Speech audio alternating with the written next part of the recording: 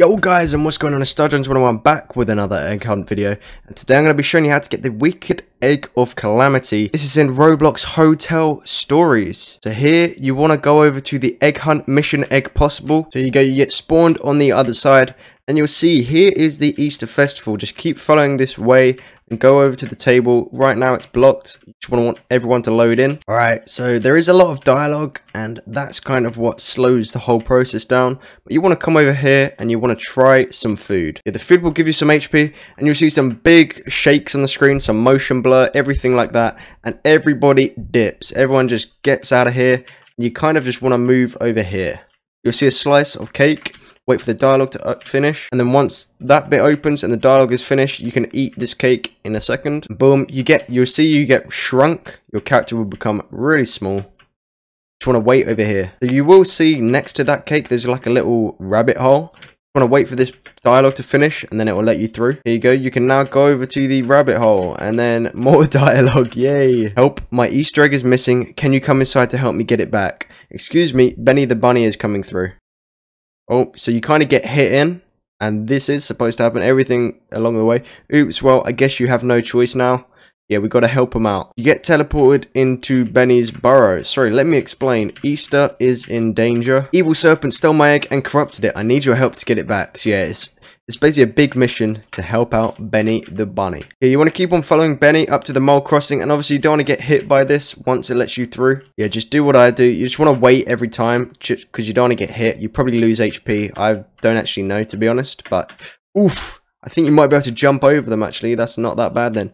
And there you go, you cross through like that. And now it says he's pretty hungry. Bring me 3 carrots for the trip, please. So you got to go around and find these carrots that are laying around. And I believe we can both actually take them back. I'm not actually sure. Yeah, picking up these carrots makes you super slow. But if you've got other people in your game, it might actually speed up the process. Yeah, look, his one counts as well.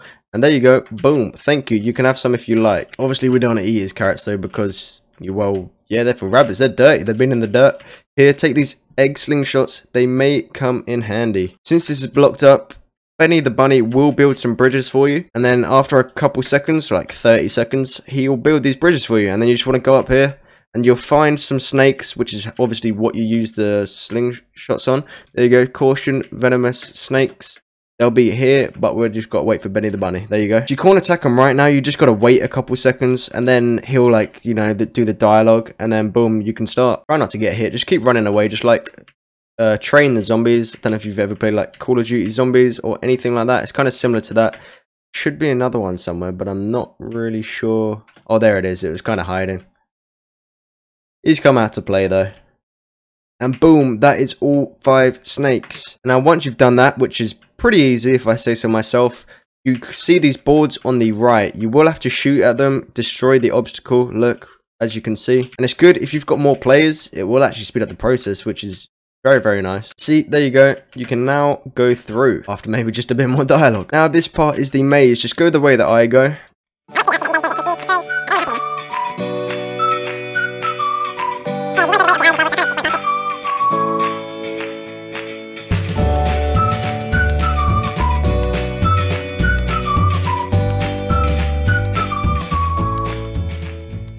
And then boom, we found the exit. There will be a tiny bit more dialogue with Benny the bunny.